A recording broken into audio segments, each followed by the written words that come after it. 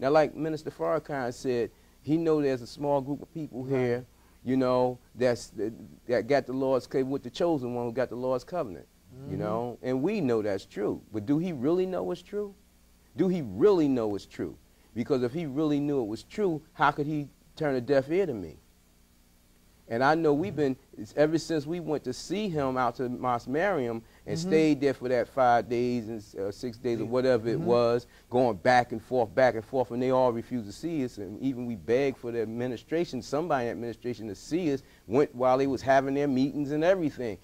And they refused, saying that we didn't have credibility in Newark because we wasn't well known in Newark.